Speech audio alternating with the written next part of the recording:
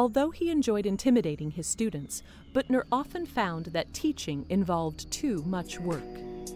He therefore devised ways to keep his students busy for hours on end while he sat back to relax. On one occasion, as the story goes, he gave his class the task of adding together all the numbers from 1 through 100. He had barely finished his instructions when his student, the young Carl Friedrich Gauss, stood up from his desk, walked up to the front of the room, and turned in his slate on Büttner's large desk with an offhanded, "There you go." When all of the slates were turned in, Büttner immediately ripped Carl's slate out from the bottom and looked at it. To his astonishment, he found that Carl had the correct answer